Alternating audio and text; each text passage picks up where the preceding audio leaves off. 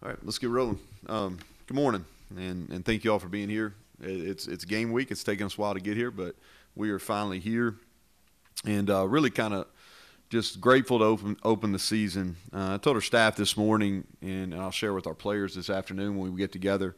Um, I think we need to find joy in coaching and playing at this time of the year. So many things going on in the world.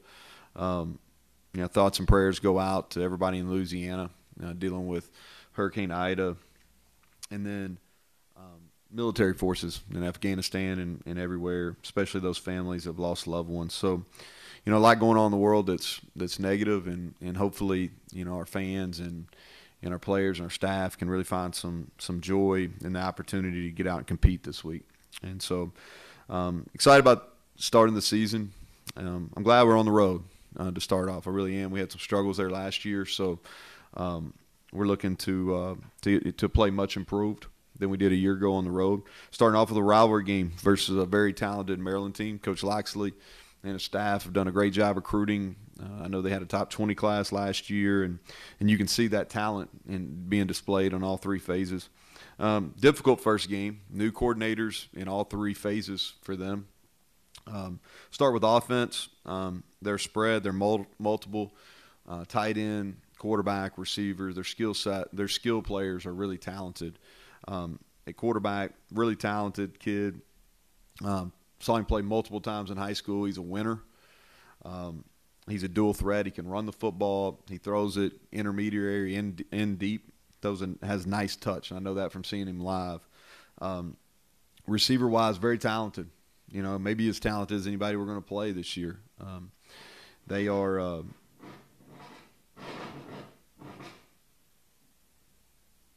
they're probably 4 to 6 quality guys there at the receiver position. It starts for them at receiver with Demas and Jarrett, and I think those guys are NFL players, explosive. It's going to be a great challenge for us. And then the tight end's back, and their tight end's a really good player. He's an NFL prospect. I saw he was on the Senior Bowl watch list as well. So just their talent, their skill on offense is going to be a challenge for us. Defensively, I thought they played extremely well at the end of last season. If you look at their stats, the last 3 games, impressive. They're big up front. Number 34, he led the Big Ten in sacks last year. The number 30, who plays the edge for him, he had a huge game against Rutgers at the end of the season when he came back from injury. And they're very good in the back end. They challenged people their last 3 games. Now, what they're going to do with the new coordinator to be determined, but they're talented. Stills was we recruited him really hard, and he was a freshman All-American. He had a great year. And then on special teams, their kicker returns. He's been very solid. They have a right-footed punter and a left-footed punter that they use, and they've been good as well. And so, with that, I'll take questions. So Neal, for a coach, what worries you in openers maybe compared to other games, especially when it's a fellow Power Five? Yeah, I think there's just the unknowns. Until you go out and play a game, I'm not sure that you know for sure what you have.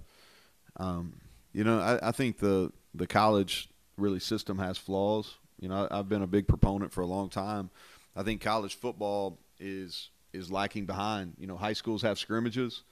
NFL teams have preseason practices or preseason scrimmages, and then they have dual practices. I think there's a model out there in college football that we should explore that gives us an opportunity. I don't know if we need to scrimmage because our numbers are so low, but I think there's a way to practice with another team. Even maybe somebody at a lower level, just to line up and play against somebody other than yourself. Because I think that any coach that says they know what they have, I don't know if I'm believing them, because you're lining up and you're playing against yourselves the whole time. And so that's probably the biggest concern, is just, where are we at? Now it's time to play. It's definitely time to play. We need to play and kind of see where we're at and see where we need to grow. But there's always concerns just because you don't know. More unknowns with this opener because they only played 5 games last year and they've got so many new guys in there too deep. Yeah, fair. Well, I think if you look at it, John, they're one of the have the highest return rates percentage wise on offense and defense. But there's not a whole lot to go on. They only played 5 games a year ago.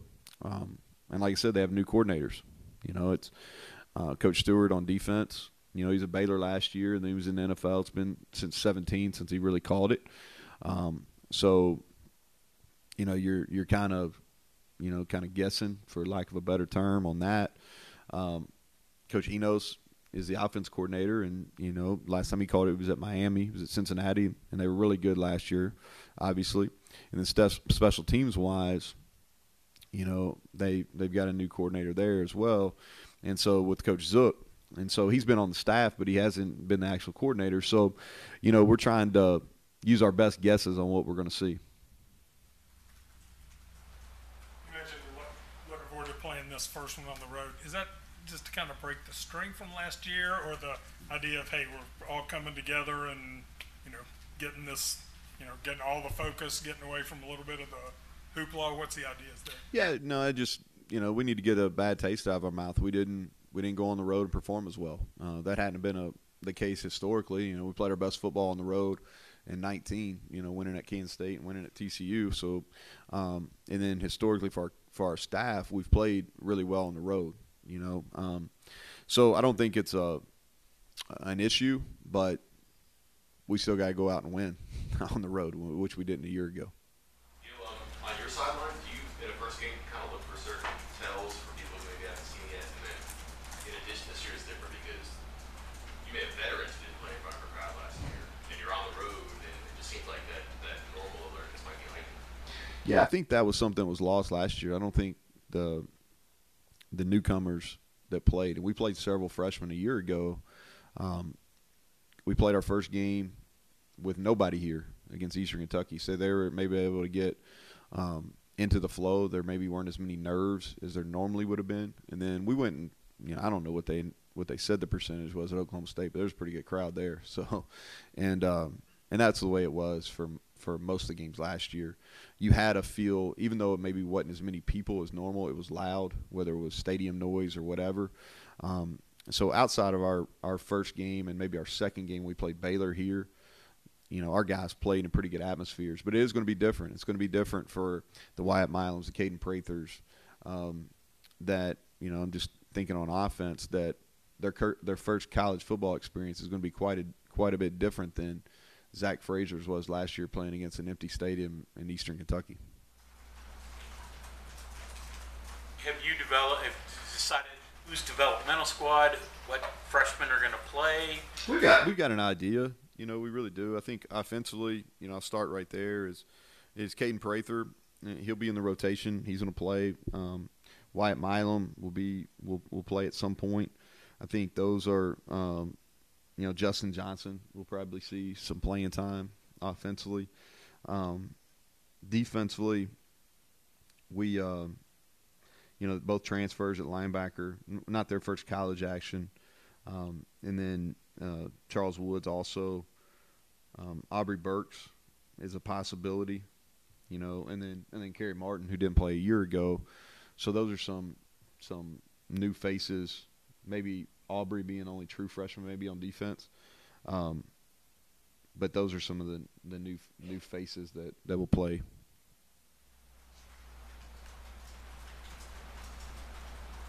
know, I know you talked about Casey Legg a couple weeks ago, but you know, now that he's officially the starter, it's such a unique path he's taken to get here from a small private school that didn't even have football. So, you know, what has that kind of been like for him the last couple of years, and just kind of what stuck out most to you in the spring and summer fall about him?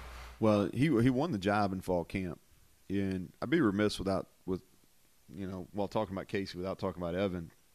You know, and I had this conversation with Evan. I mean, what he's been able to do in just under 10 months from really severe knee injury, you know, what he's been able to do as far as coming back and kicking, and he's going to handle our kickoff duties. But I think it's, you know, we all need to appreciate, he needs to appreciate what he's been able to do in a relatively short amount of time, is coming back and be able to perform at a high level. Casey's just really consistent through fall camp. He's done a nice job of changing the ball flight, getting it up higher. The thing that I really like is he's so grounded in all aspects of his life. He doesn't get too high, doesn't get too low. If you remember, he got pressed into action 2 years ago and really made a huge kick at Baylor that got taken away, but then went back against Kansas State and made a huge kick as well. Struggled a little bit at the end of last year, and we put Sumter in to kind of finish the year. But I think it's a great story. You know, he soccer player growing up, never played high school football, didn't have high school football, came here and really kind of waited his turn, took advantage of his opportunities, and now he'll go out there and he'll kick the ball for us when we line up against Maryland as a starter. Number of redshirt freshmen on the depth chart also, and you mentioned obviously last year, abnormal year for them. Are you getting the sense that with a more normal offseason, they're getting back to where they would have been, you know, had they gone through a regular progression first 2 years in the program? Well, that's the hope. That's the hope. We're work in progress probably on as far as the offensive line goes. You know, we're not as deep as we'd like to be, but those guys that have been in our program now, we're starting to show some signs of strength and development. You know, and defensively, it's really the only spot that we're really young is in the back end. You know, our second group in the back end is inexperienced, and we're gonna have to get them playing time. It's important. You know, these first 3 games in non-conference play, we've got to get them experience by the time we get to Oklahoma.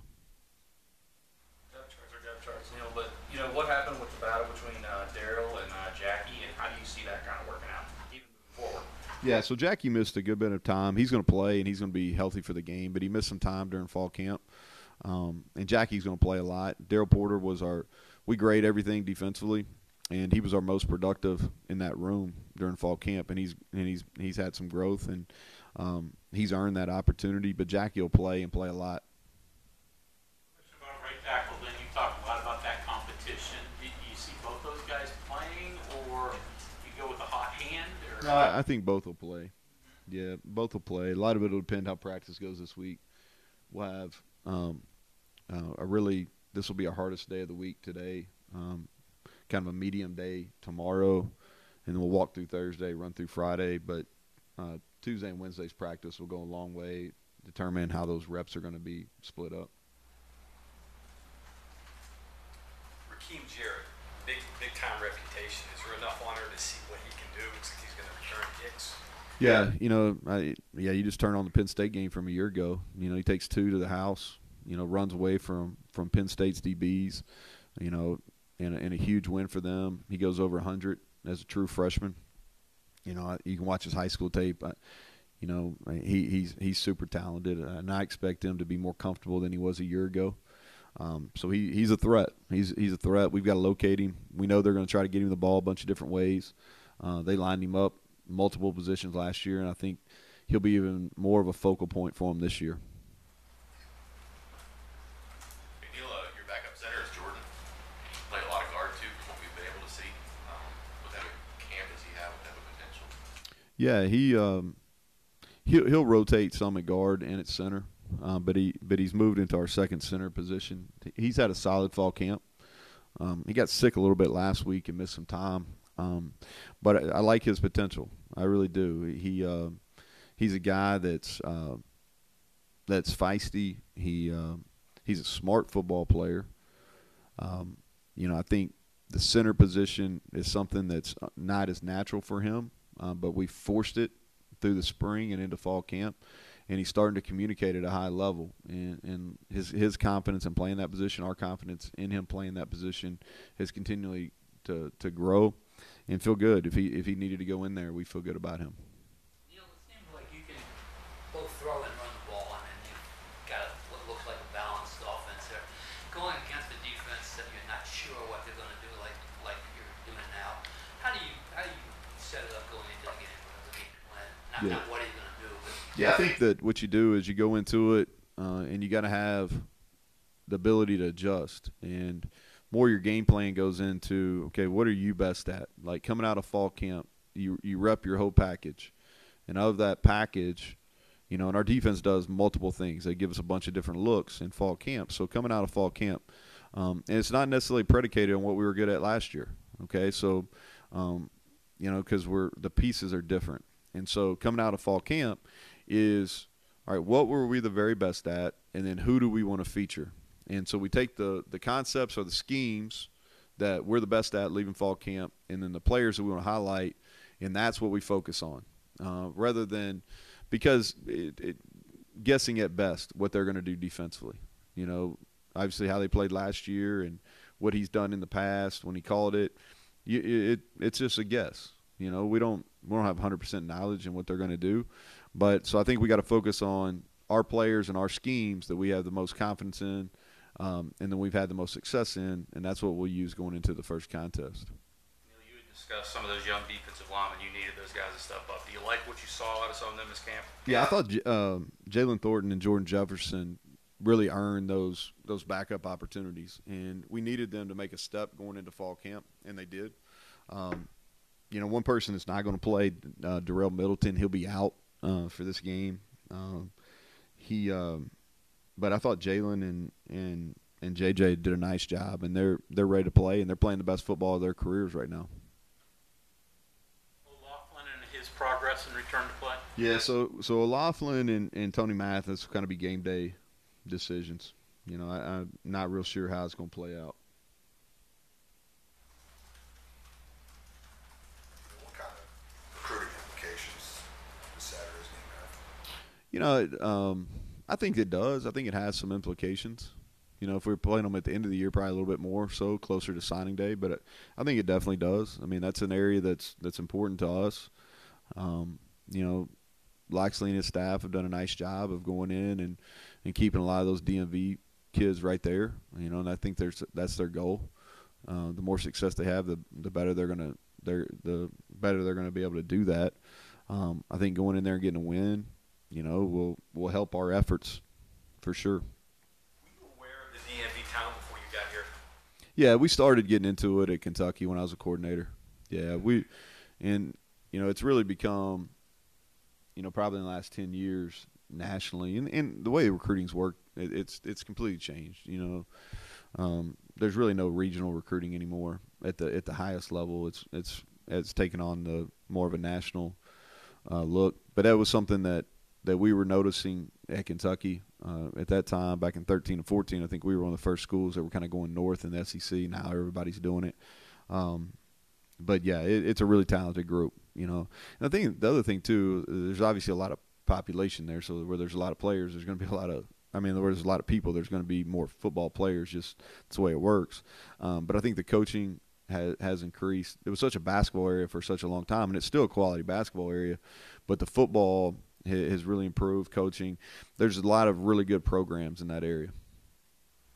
Take the Maryland coaches, they can make a 5-minute drive and get what they need. Yeah, they can. Well, traffic's a little different too, though, John. You know what I mean? Yeah, it's probably a little easier to maneuver around Cheat Lake than it is College Park. What do you think, Tony? Your message to Jared Deggy this week, what do you ask him to do in game one? Man, I really just want him to enjoy the process. You know, enjoy the process of getting prepared. We talk a lot about earning the right, you know, and he's earned the right. He really has. He's earned the right.